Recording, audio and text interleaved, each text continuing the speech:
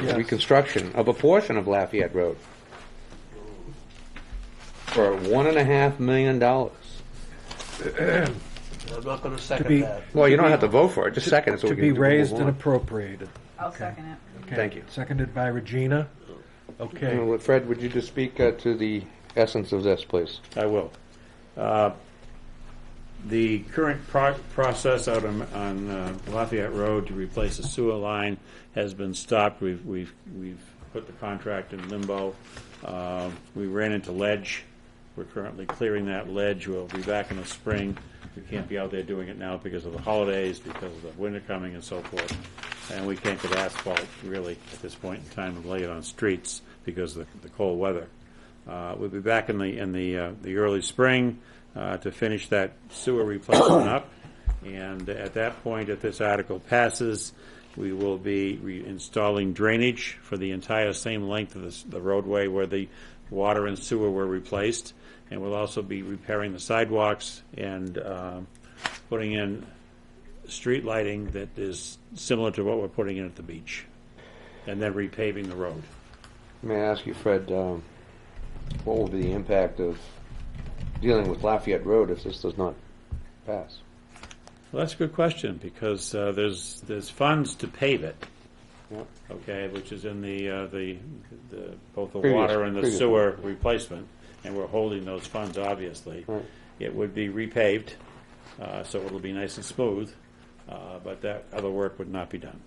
So the drainage issue that last year's warrant article was intended to address will not be addressed, is that right? Or not? Last year's warrant article was not intended to address drainage, Okay, only so sewage. This is not going to have an Sewage. effect on drainage at all. Well, there will be drainage there, but the drainage is very poor. It needs to be replaced. It's all vitreous clay pipe. It's like the sewer line. It's cracked. It's aged. So it's leaking? It's leaking, Okay. and gosh knows what it's sucking The in sewer addition to line, being the leaking. sewer line is leaking. Well, the sewer line was not leaking. The Okay. sewer line had the top of the sewer had Missing. disappeared. Right. Dropped out. Well, one of the reasons we were Now the earth is the top line. It basically it was just compacted earth that was Right. the top of the pipe. We replaced it simply because we had some blockages in that particular sewer line. If those blockages had occurred further down, we probably would have had a giant sinkhole in the middle of Route 1. So we needed to replace that in order to solve those problems. So if this doesn't pass and we aren't able to take care of under the street issues such as Under the street issues will be taken care of. even if this doesn't pass. That is correct. Okay. Because, just to clarify, Tim, this is drainage and sidewalks and even ornamental street lighting. It says the installation or ornamental. It should say installation of. Yeah, that's what I thought. So it's drainage. Decorative. Well, Well, I it's think runoff, ornamental basically, could be. right? When you say drainage, you're talking runoff, right? We're talking manholes, we're talking catch basins, we're talking Catch basins. Runoff. piping. Stuff that comes from the clouds and falls We down hope and it runs only off, comes right? from there. Yeah. Well, someone might spit as well, right? Well, we're more worried about a break in a water main or something of that nature. Right. But that's basically all classified as runoff generally, It's basically classified as runoff. right? So this is only going to address runoff and sidewalks, which we have a separate warrant article for, and we also have sidewalks in the budget. Not for this particular. No, they don't specify what location they're for. Okay, but we do have money set aside for sidewalks in general. And then, of course, decorative lighting, right? Ornamental. We want to increase the Ornamental. Is there a difference between ornamental and decorative? then? Apparently, this says ornamental. It's all decorative, but it's also ornamental. Is it like Christmas tree lights? No, I'm glad to say it is not, although we could put the lights on behind you over there so we could have a comparison. But we do have lighting there presently, correct? We do have lighting there. It is commercial lighting.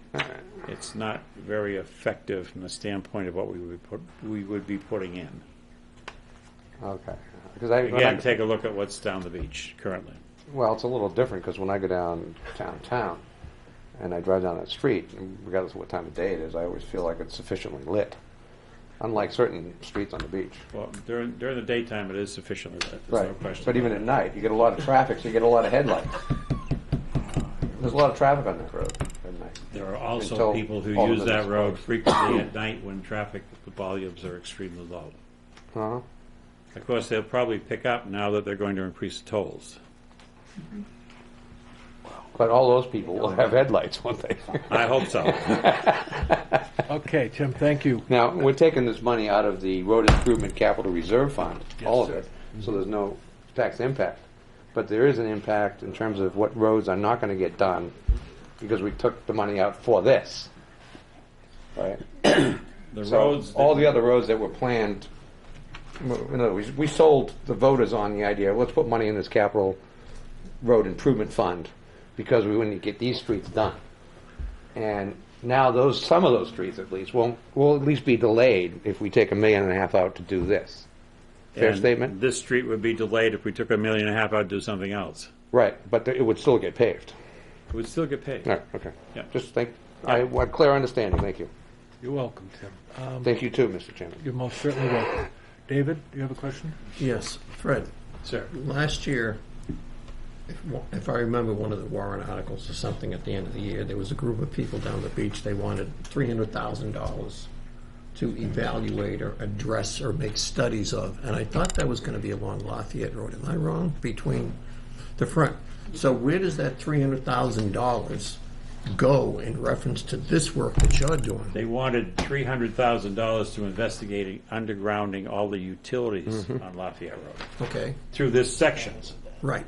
Okay, You must that's be coordinating with them or something. well. They haven't finished their study at all. It looks like in order to do what they would like to do, they're going to have to find another route to do it.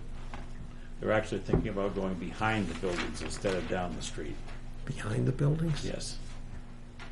To go down the street, they would What are be they a try- monumental task. What are they trying to do? Behind the buildings? Well, that's not an uncommon practice with electric utilities and wire utilities overhead. If you're going to bury them, to either do them overhead or bury them behind the buildings. And they need $300,000 to study what they're going to do? No, they need $300,000 for the engineering plans. Well, that's... Yeah, Plans that of is the a study study. in sense. Yes. But in this case, they'll actually have engineering construction plans. So it's got nothing to do with what we're talking about right here. None whatsoever. Thank you very much. You're welcome. I'm glad you clarified that because that is something that I think that needed to be clarified. This is a separate thing. You're talking about a separate thing completely. So, Good. okay, Ginny, go ahead. Is that part of the, they were gonna raise grants for that too, is that part of that? They're going to they're going to try to raise grants for the construction part of it. Okay, so first they're gonna need $300,000 from the taxpayers to do the study. Right. And then they're gonna go after grants to execute it once they get the study. Well, it probably is appropriations as well, because the grants won't cover all of it, I'm sure. Okay. I mean, it's a marriage between the utilities, the town, and grant systems. Okay. The other question I have is, what are you doing for these merchants? I mean, we've messed them up this summer. Are we messing them up again next summer? And are we leaving Lafayette Road now in the condition that's in for the rest of the winter? I can't pave it, the Public Works can't pave it currently the way it is. So right now it's staying that way through the winter. It is, yeah. And next year we're going to have a plan for these merchants because they were pretty patient this year. I know they were, and we've worked with them very well trying to get this done. We'd like to have a plan that finishes up the roadway and gets us out of there for the next 30 to 40 years. And that's what this would do, because you're going to rebuild the road. So you're not going to have to go in there except maybe for an overlay at night sometime in the next 12, 15 years. I understand that, but if you have 2 summers of limited sales or reduced sales, you aren't going to be around for the next 10 or 20 years. Well, that's why we're doing it at night. Okay. We don't want to shut the merchants down, and the merchants that do stay open at night, there's a couple of restaurants. We've been trying to adjust traffic flow so they, in fact, can have traffic and stay in business. Okay. We're sensitive to that issue, too. Yeah. Thank you, Ginny. Thank you. Hold on, Sonny. Regina? Well, Fred sort of just touched on what I wanted to say, but as far as, I mean, we unfortunately are going to have to dig the road back up in the spring for unforeseen circumstances, which is, I mean, we had a pipe, how old was that pipe? 1930 something, so Yep. it was, 80 years old, so unforeseen is understandable. But I think this reserve fund was set up for big projects like this. And to repave Lafayette, to eventually have to dig it up again. Like this way, like Fred said, it will be set for another 30, 40 years if this work could get done all at the same time. So I think that's why we decided to do it this year as opposed to putting it off. Okay, hold on. Sonny, go ahead. Yeah, if I recall, at one point you were talking about putting the utilities underground and coordinating with, doing it all at once. And I asked Chris Jacobs about putting bike lanes on the roads. You could put, it seems to me if you're doing the sidewalks, you could see utilities under there, under the sidewalks, so that you don't have to dig up the highway every time. Sidewalk area is not wide enough for the utilities. You still You have. have 3 primary electric utilities, plus you've got the telephone, the cable company. There's not enough room on the sidewalks to put them down. The sidewalk on the west side has the water underneath it. There is drainage on the west side as well. On the east side is the sewer.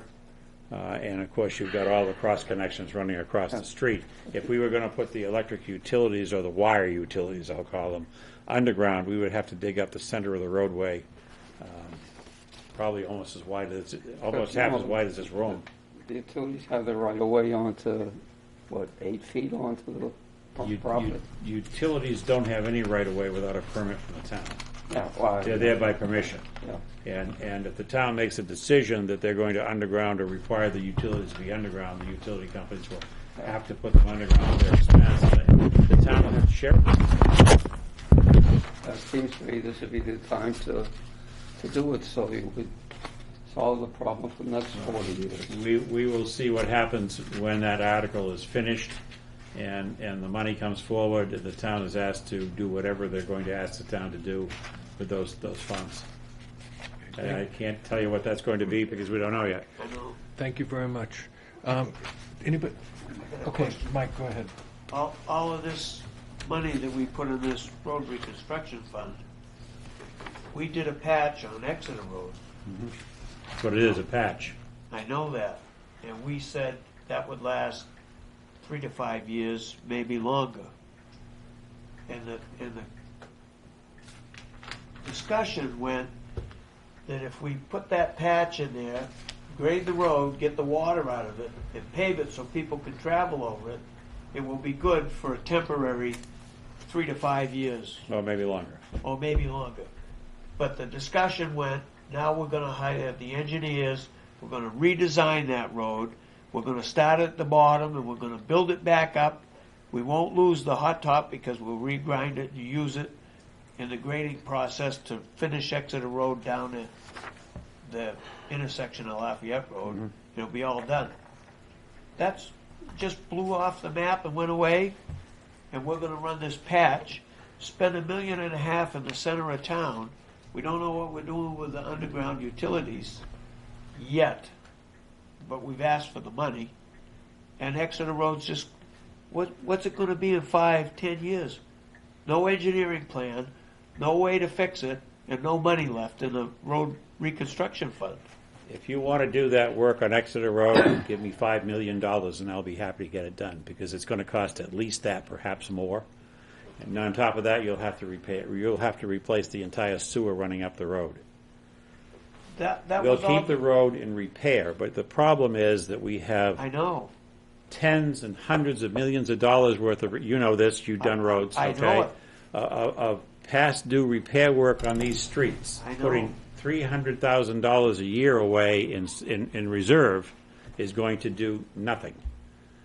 This is just a cap job on this section of Lafayette Road. I know. You can see the upper section of Lafayette Road is already splitting open. Yeah. It's going to have to be redone.